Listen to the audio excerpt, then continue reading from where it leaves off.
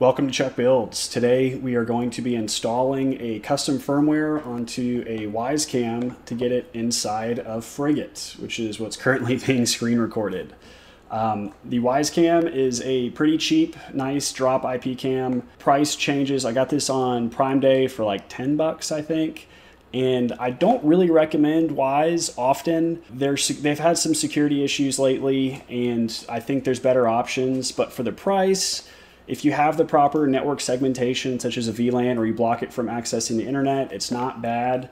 And I wanted to specifically do it, in this case, to upgrade butterbot here from an old V1 Wyze Cam that I can't get into Frigate because it doesn't give steady frame rate.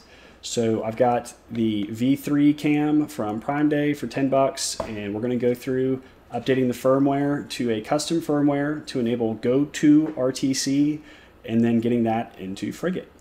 Follow along. Obviously, you're going to need a Wyze Cam, and then you'll also need an SD card, which is currently connected to my computer.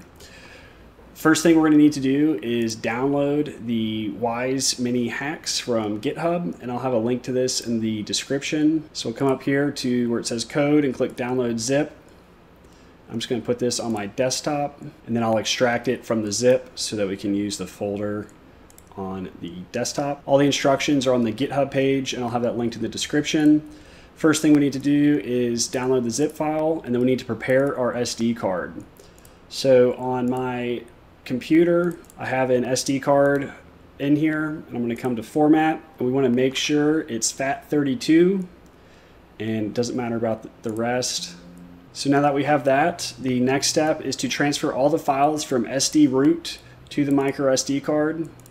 So we'll open this up and then just drag it over to the micro SD card. Now, before you actually load this onto the Wyze camera, I recommend that you set it up and get it on your account and get access to it, because there's a few settings we're going to want to change first. So before I continue with this process and putting the SD card in the camera, let's get it set up. But we're going to go to the Wyze app. Make sure you have an account already. I skipped that. And then we'll go to this plus button, and then device, cameras, and then V3. And it is currently flashing red. It's on a pretty short plug for power, unfortunately. So I'll hit next, and then I'll hit the setup button. Ready to connect. I heard ready to connect. I'll choose my Wi-Fi. It's going to give me a QR code. QR code scanned. Please wait. It said QR code scanned, and now we're waiting on it. So I actually got an error saying connection timed out, and I think I know what it is, so I'm going to share it with you while we're here. If we come back over to the screen capture, I went to my AdGuard home instance. I'm going to disable protection for 10 minutes, and I'm pretty sure that is what was messing it up. So what I'll do now is cancel the setup, go back and hit the setup button on the cam. Ready to connect, IoT. QR code scanned. Please wait. Scanned. And it went through that time. So it was the AdGuard home. So we're going to come through, and I'll call this Office Cam, Basic, no dollars, skip, finish. Don't really care about all that. What we do care about is coming into your device settings. We don't want to upgrade the firmware, but I want to come through and turn off those little boxes. So you know what I'm talking about, the motion boxes. This green box is what I want to cover up. And then I want to get rid of the timestamp as well and the Wyze logo. Show Wyze logo, I'm going to get rid of that. I'm actually going to keep the timestamp. I'm going to get rid of the status light.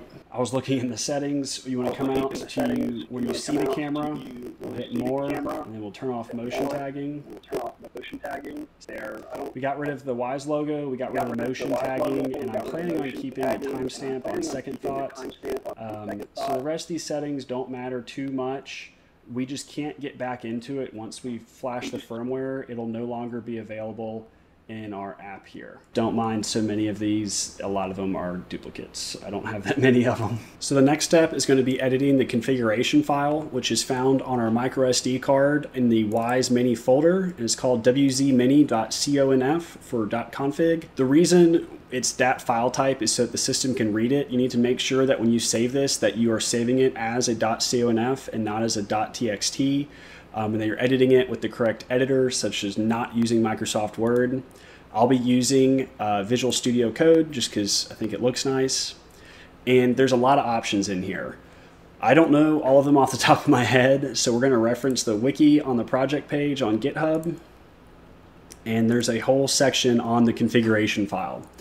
Now, there's only a few things that I'm really planning on setting up. And the first is going to be the Go2RTC server, which is right here. And so I will set all of this section to true. And then we're going to come down and I'm going to disable firmware upgrades. This is because I have this camera on a VLAN without internet access. That camera is going to not receive any more security updates after running this firmware.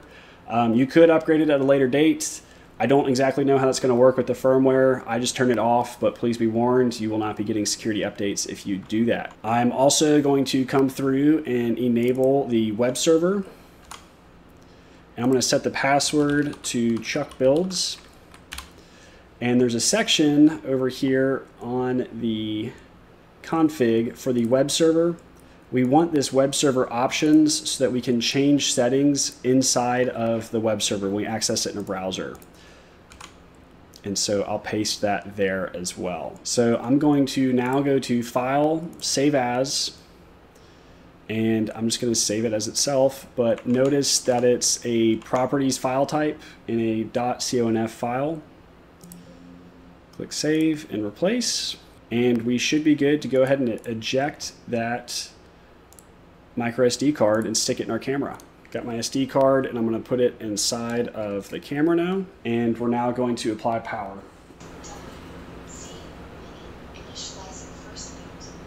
So a robotic voice just said WZ initializing first boot. So the firmware has taken, which is great.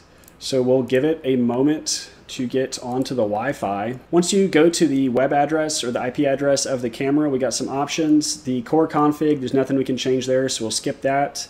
We'll come down to the Wyze Mini configuration, and this is a lot of the options that we just saw in that configuration file.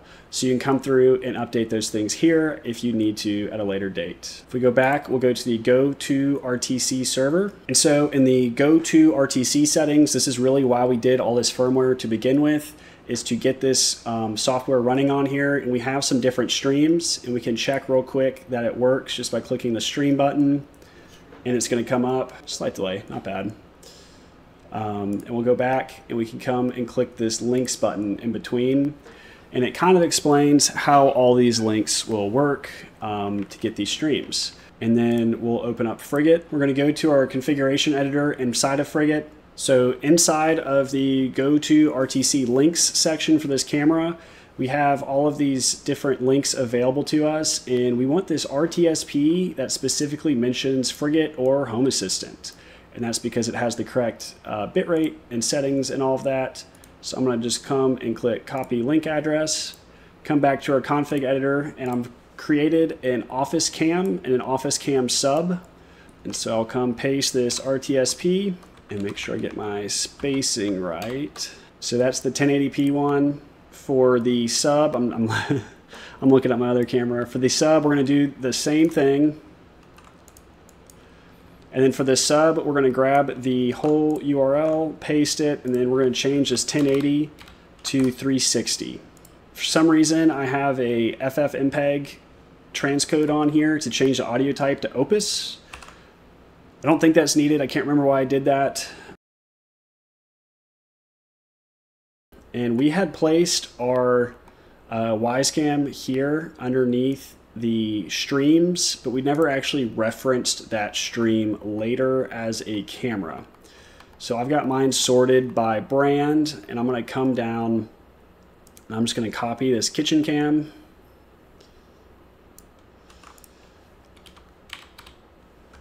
and paste it again. And I'm going to change this to Office Cam. So what this does different is this now references those two streams that we set above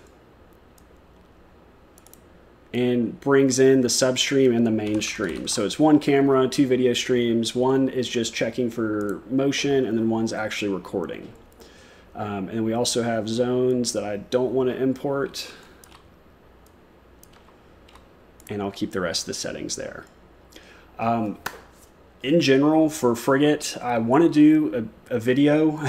Every time I get around to making a video, they release a new version, so I'm kind of waiting for version 14 to be done. What you really need to know is the input for the Office Cam is going to be RTSP with the input args as the preset RTSP restream, because we're coming from Go2RTC. I'll have all this in the description for you to reference as well. So I'll click Save and Restart. All right, and so the camera has shown up. It's here in the corner right where my head is, in my Frigate, and showing correctly. It's got the right name, it's got the timestamp, and it looks pretty good. So the other Wyze cams I have are next to it, this one and this one, and all three have been pretty good, but only with this firmware. So that's the main reason I did the firmware, is to get that steady, consistent video feed without it just spewing errors all the time and crashing Frigate because it ran out of memory trying to get the next frame. Pretty straightforward. I hope to cover Frigate 14 soon. It's awesome. I highly recommend it, but it's very touchy on getting it set up. And it's going to be different for everybody depending on your network and your cameras and your host. So I'm a little hesitant to get into that. But if you have a Wyze Cam, this is a great way to add some extra life to it. I now get to remove Butterbot and upgrade him to a better camera. But if there's anything else that you need help with this, leave a comment, let me know.